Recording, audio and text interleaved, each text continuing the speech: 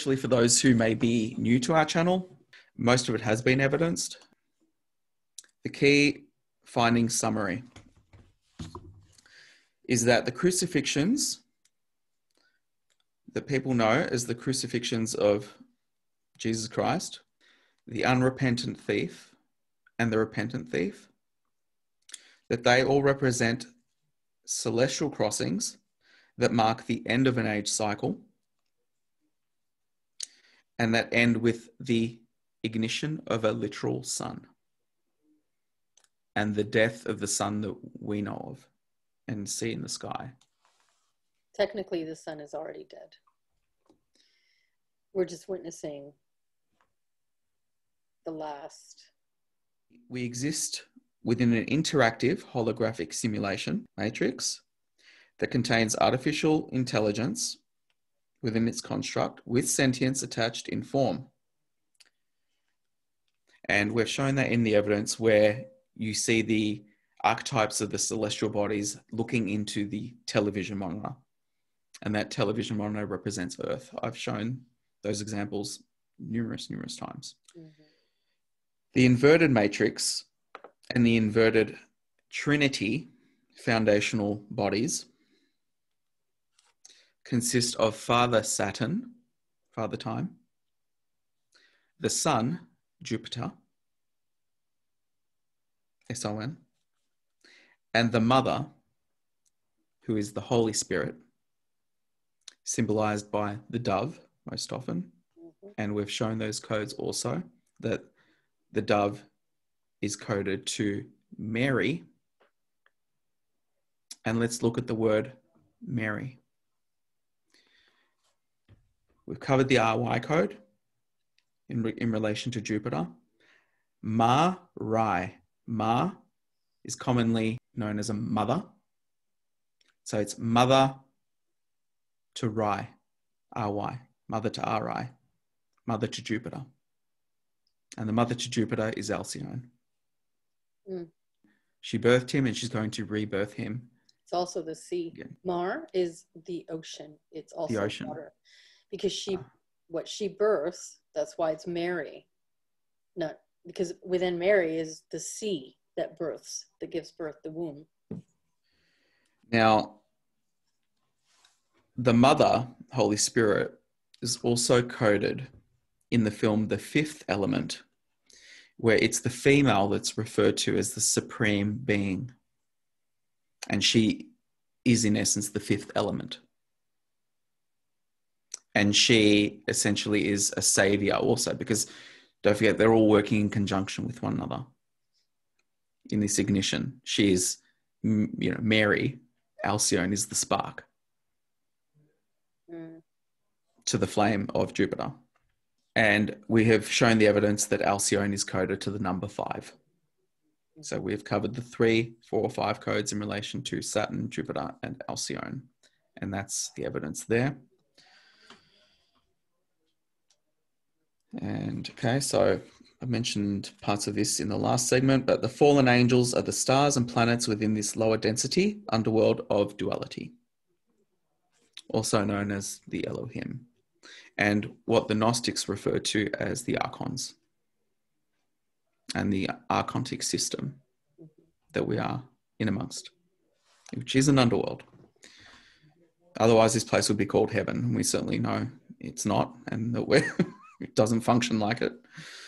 So, furthermore, the prime agents of harvesting souls and justice, just ice. Mm-hmm. And I've shown the codes that the Jovian bodies, the ice bodies, representing law and order. Mm-hmm. And they are the gatekeepers. And they are the bodies of Saturn, Jupiter, and Alcyone also. They all represent the scales to which human souls are going to be measured. They are the watchers. And I've shown the codes in Benjamin Button where Benjamin Button is on the roof and he says, I see everything. And he is also the eye on top of the pyramid. Mm-hmm. So, and this is why the BB codes also refer to the smart systems below, which are the as below to the as above functions of Jupiter surveilling. Mm-hmm. And BB code, big brother. And if Jupiter's big brother, that means little brother's Saturn. Mm-hmm. So, moving on.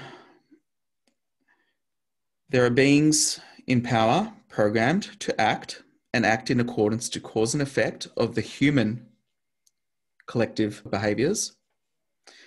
And the more that the collective choose to behave negatively in polarity, the more that negative events can be enacted by those authorities and exercised to execute such events. And that can also include environmental impacts and the severity of those impacts prior to the upheavals that are going to happen as a result of the convergence of the event horizon. So it can be a smoother ride, but the framework of this system, and this is why I say it's an interactive simulation, because some events are simulated as part of the architect design and the foundational design. And that is that these harvests occur like clockwork. So yeah, there isn't any averting of that. However, we can avert what happens to us in terms of severe events leading up to that. Mm-hmm. But really, ultimately, yeah, we do reap what we sow. You know, there is no escaping that. This whole system works on cause and effect. And they've used that against everyone. And this is the reason why they've checkmated reality, so that you are walking your own karma. And usually they're not karmically responsible for much of it, because you know, in one way or another, we are taking the bait. So, you know, if they set something up and you agree to it, whether through omission or not, to them it's irrelevant. Because ultimately, if you agree to it, then you've agreed to it. They are only putting it out there. That's how they see it. So they're not forcing you to take it. Well, this is where technology, you can say technology works both sides of the game as well, because technology can be harnessed to harm and it can be harnessed to help. Mm-hmm. So it's really what we do with the tools at our disposal. Exactly. And it is knowledge has been increased. I mean, look around, especially in the last 100 years, and the knowledge has been increased, and the systems have been put in place in accordance with the timing of this harvest. But knowledge, so because that is an opportunity. At this, sorry? Knowledge is always increased, and information is always revealed, and secrets are revealed prior to the end of a cycle.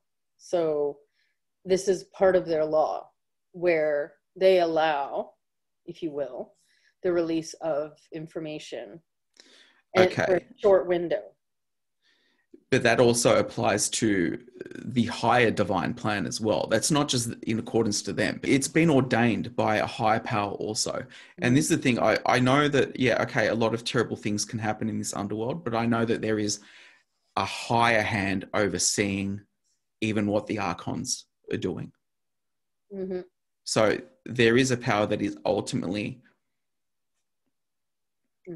trumps whatever this system can inflict and can intervene also. And this is why I've never liked the phrase savior programming, because divine interventions, all right, for lack of a better word, right? Because I look at the divided vine. Okay, that's what we're in, duality. Mm-hmm.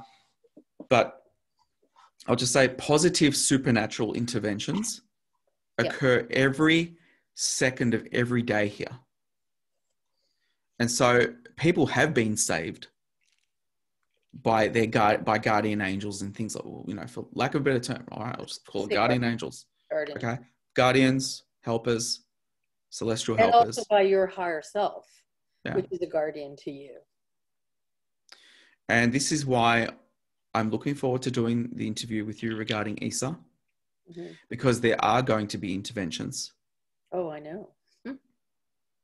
With him and what I call the good family, who are overseeing everything. And the higher powers do read hearts. It's not just the archons that know our intimate thoughts and our intentions and our feelings. Yeah. It is the higher powers also. And there are going to be positive interventions. And this is why there is always hope here. It doesn't matter how much the light is dimmed. So there's going to be a lot of surprises. A lot of spectacular surprises. Yeah. And not just negative. Because we know that, the negatives are working to the element of surprise and trying to catch people off guard and unawares. Sadly, which the unawares part is what many have chosen. But it is what, you know, that's their will. When we see in ancient myths, mythological lore, stories about Inanna, Ishtar, going into the underworld, which this is the underworld, and doing time there. They've actually altered the accounts to make it sound like this being or these beings, even Isa, Christ, who had to come in and acquire keys, that it's an underworld that is completely different from here. It isn't. It's this underworld. What this underworld is connected to, regardless of how many astral levels, it's all the same underworld. There are just levels attached to this. And I wanted to say that because I know that there's so much misunderstanding with how the stories have, whatever the stories are accounted for here, have been all misconstrued on purpose. So that, you know, you don't capture the truth. It's the same as making Lilith out to be the devil, the she-devil. And these are all real beings, by the way. Like, yes, they change the name in each civilization, but they are about real. But that's the thing. If people can't grasp the allegorical truth, then of course the perception is going to be geared a certain way. So, for example, if you call, the whore of Babylon. Yeah. I mean, the reason she's called a whore is because she's converged with many of the star kings throughout the ages. And I've shown the codes how it's coded as they have intercourse. Yes. Now, to the layman, that's going to look like she's the devil. Right. And she's just leading people into corruption and ruin. But what does a star do? What does a celestial planet do? It intercourses. Absolutely, yeah. So. And really, that's what this all is. It's all the cyclical nature of the ages and how there are different levels and layers of consciousness to each age. And in fact, it's inverted. What people think is the devil, the she-devil, she's actually going to be the one to tear down duality and tear down the corrupt system. It's actually the opposite of what the layman has been led to believe. Yes. So But again, I don't want anyone. I know people could probably like, they're trying to like fool us, la la la, you know. But you got to discern this with the spirit, okay?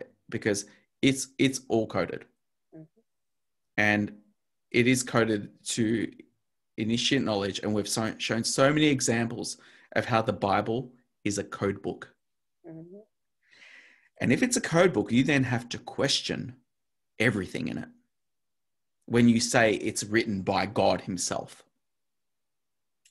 Himself. It's kind of funny. That's right. Because there's deliberate veils attached to those writings and teachings. But it's a great book also because there's also a lot of wisdom in there, a lot of literal wisdom, which is an amazing guide for people. And I'm sure, I haven't read the Quran. I'm sure that's in the Quran. I'm sure that's with a lot of these religious systems. The Quran has many gems that do. I feel there are certain sacred knowledge imparted in all of the biblical systems that the people that were involved in writing these or giving the interpretations, I feel were initiates. And that the initiates, some of them were like white hats, and they were like actually putting in their real information and real living information. Yeah. And I'm sure some of that was downloaded. Yeah. You know, or channeled. Yeah. From certain sources, but you have to also question every source of where you're getting information. That's for everybody. Yeah. You know, us included. I mean, I've had to examine even you know, I'm sure I don't actively channel, but I'm sure I know I've had downloads, I've had inspirations. Okay. But I have to scrutinize everything, and I do. And that's why I did obsessively seek out the materials in order to see all the correlating patterns. And yeah, right. to me, when they all consistently line up, and I know the elites have been mandated to do it. They've been mandated to put the truth of the actual celestial codes out there. Yeah. For those to see it. Exactly. Absolutely. And I guess now is the time for people to examine that. They've been doing and this to discern it. Beginning. So from the White Brotherhood to Brotherhood of the Sun and Brotherhood of the Black, all of it, they've been mandated to do it. I don't know what they're all called. I'm sure there's a whole bunch of them out there, you know. But what we're trying to say is that it's mystery knowledge, and people, even that alone would turn a lot of their belief and their faith on its head. Yeah. If they knew that these scriptures were crafted to reveal an astronomical account. Which they are. In many ways they are, yes. Many ways. And, you know, we've exposed a lot of that. Even the mystery of how all the celestials have manifested in this state of being, which is a mystery. Though Adam and Eve are the actual star bodies. Yep. So that they formed from the dust. That was not referring to humans. No. In that allegory, that is allegorical. Yeah. And that account was to illustrate the harvesting of the forbidden fruit in the middle of the garden, which was earth. But the Adam and Eve origin point of the dust is actually the mechanical AI version of creating technology to remove the power and the true spiritual connection of the celestial bodies. Well, because that's the inception of the Matrix. And that exactly. So, and that's huge. Huge. So there's a bigger story, mm-hmm. and a bigger, more complex account. Yes, beyond that. I will love to give on another video. Yeah. Okay. So, another important point I wanted to bring up. So, being born within a particular star group template does not make one subject to its influence unless by one's will to not overcome that flesh makeup and parts of the consciousness that's working upon that matrix. Like the Saturn star group or the Jupiter star group, or the Alcyone star group. Or the Alcyone, where all the souls, that's their soul group. Yes. Correct. Yeah. So, like I say, and the instruction in the Bible is that, we're here to overcome the world system of the flesh and the material world. And so these star bodies, we are made in their image. And that's why I use the example that we create gas like the stars and whatnot, is that we are made in their image in this material world. But this is the material world. This avatar is the material world. Yeah. That must be. See, within the inversion, they are the primes of the matrix. Yeah. And we have identified and we have evidence that. And they are part of the foundational construct, as we have identified that Saturn and Jupiter are the foundational brotherhood pillars of this world construct creation, along with the feminine element. Where we say that the Adam and Eve account goes beyond, is that it's the womb of creation started with the female. It started with the egg, so to speak. But the male genitalia is the external version of the internal female. It's the same. Only one's internal, one's external. So we're here to overcome the flesh design, and we overcome and evolve in good spirit. Okay, so I've just made a note here that, touching on what we've said, often it is as an operation of as above, so below here in the micro, because we are made in the image of the stars and planets, hence their influence over our flesh makeup. So that can be resisted. That's just some of the key aspects of the nature of reality and the parts that we've been able to evidence in discussion and in presentation. So I think that that's good for those who are kind of playing catch up. Is there anything you wanted to add? I would like to just speak about hope and knowing that although this is a very difficult transition and transmutation of the largest alchemical process in the heavens and on the earth, it is absolutely vital and probably the grandest opportunity in evolution of the becoming. So there's a lot within it that is pretty spectacular. And although difficult, and it is a death process. It is absolutely a death process, because we have to die to the inverse. We have to die to what is not of our heavenly body. So there's no way around that. Well, dying to the peace with that process. Have a peace in spirit of your heaven estate, your heavenly estate in truth, outside of this inverse, in your original prime origin and the template that is not the technology of the inverse.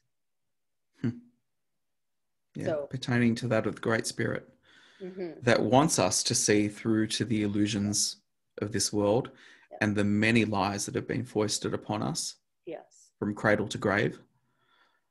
And part of this work is to peel a lot of that away. Exactly. And hopefully people can be at a point where they're strengthened enough to still manage and not be overcome even in disillusionment, because we have to be careful of that as well, because you can be very angry in that. Once you do realize, you know, we've all kind of gone through those phases where, you know, it's like when you realize you've been defrauded. But that's the state, that's what everybody's going through, because it has to be that way. The illusions have to be revealed for what they are. They have to crash. They have to come crashing down on you in order for you to be able to literally go through that, the death of that, which has always been there to imprison you. So there is the greatest opportunity. And although we are trapped in these avatars within the inverse, this is not our first estate. We are of original prime creation, and our first estate is our original heaven, if you will. And the only death to fear, ultimately, is the second death. The second death, yeah. Because that is when essentially you are, that is basically the disintegration. Exactly. You still technically are there as an energy form, but what you know of your form will be no more. No, it'll be. That is the second death. And there's a lot of creatures, I'll call them, a lot of creatures hiding in human form, that will be their fate, lest they repent. Well, and they'd have to do a lot more than repent, but that's a different story. So with the splitting of the cells, we are seeing the divide for sure. And I want people to remember, I want the primes and the reals to remember, the metaverse is within you. Heaven is within you. Everything is within you. So the trap itself, the inverse, it doesn't matter how much of a simulation this is.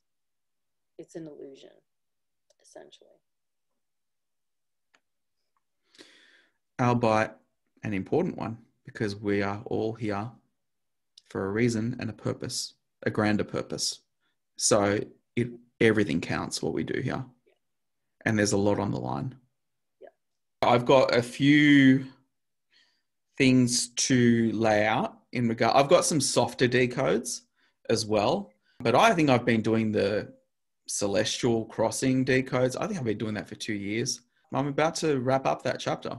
But we corroborate. So a lot of what I've been shown, because I'm not technical, so I don't go and research anything. So it's really a great balance, because you are the counterbalance to the experiential. Okay, that's one way of looking at it. Yeah. Well, I know we're brought together, for a bigger purpose as well. But there are a lot of things that are ready to come out at this juncture, which I know the heavenly bodies are happy about. Being very cryptic there. Don't know what to make of that. See what unfolds then, eh? Yeah. Well, we're always within the duality, so it's not just the negative aspects playing out. There are definitely positive aspects playing out. And it's really, it's how we choose to react to what we're faced with. These events, especially in the wake of the lockdowns, it has produced positive catalysts in other areas. So for example, so a lot of people have been hit financially, but on other levels, it's actually improved their mindsets, or it's shaped them in ways to be wiser in other areas. But yet, sure, the duality has seen that they've taken material hits to their finances and their bank account. And sure, that's going to cause a lot of stress and a lot of pain. But this is the thing, this is the wonders of duality here, is that like both are playing out simultaneously. So it is complex, but I will never, ever endorse, negative deeds. But I just know that, yeah, it's a very complex system, and ultimately we're here to overcome what we're faced with, and no matter how difficult and challenging it is, and really we will find we're more satisfied in our lives when we look to service to others. And that's something I'm certainly looking to work on more as well. Oftentimes it is our impulse, to self-preserve. And to think of oneself and our own well-being. But I find that, yeah, once you've done a lot of your own self-work, shadow work, which I'm still working through as well, but once you can take the steps you need there, then part of your natural evolution is you just start naturally thinking of how you can help others. And so I hope this work has helped a lot of people. I can only hope. I know that we've disseminated a lot of difficult knowledge, but I really hope that leads to seeing the light and evolving in a form of enlightenment. We all have ways to go onto enlightenment. On that note.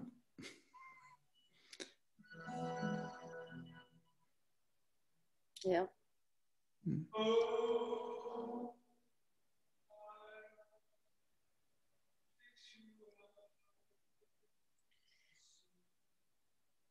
So the song that's playing right now is called The Tide. The tide that takes you out to sea, washing over me. It's kind of like good to end there. Well, I'm hoping that's not literal, sweetheart. No, it's not. Like, I'm not really sure that's like the best song to wrap up with. This is the cosmic tide. We're like on a flood watch here, like for this time period, and you want to wrap up with like the tide washing over me? Really? I want to give people anxiety? This is cosmic. Oh. It's pretty fitting. On that note. Hey, you know what? On a serious note, I don't think a tsunami is even actually a really bad way to go out. No. I think that's actually a very quick way to go. I've drowned before. It's actually like once you get over the initial horror, it's pretty good. Yeah, well, I think a tsunami would just like knock you out unconscious. But the tsunami, you wouldn't even be conscious of it, so you wouldn't go through what I went through. So that's actually completely great, actually. Well, the scriptures say that when the more extreme events manifest, it'll be a mercy. It will be a mercy. Yeah. I realize that the song "The Tide" is playing, but by the Irrepressibles is beautiful, I have to say. So I want to thank everyone. I know it's been a long time. It is a bit of a challenge to find the time to get these out. Hey, I had to furnish a whole house virtually online the last couple of months or so. Well, we both had to do the moves that went. Well, I don't know about yours, but I know mine was hell on earth. But no. But we thank everybody, and we send everyone love, and just know who you are, know where you come from. That is the most important knowledge, to keep your heart fire large. Yeah. Well, the duality gives us a conscience. And so answer to good conscience, and we're all going to screw up. So answer to conscience. you know, if there's something that there is to answer to. And we'll be doing, that interview soon. So we would like to say thank you to everyone. And in this, before Christmas on the Jupiter-Saturn convergence, take the positive from it and use the energy for consciousness and evolution. And do not be afraid to go through the eye of the needle, no matter how hard it is, and no matter whatever is confronting you, go through it and use the energy being presented in the conjunction, because that is a marvelous opportunity. Yeah. As we walk through the valley of the shadow of death, I shall fear no evil. Good night, everyone. Good night.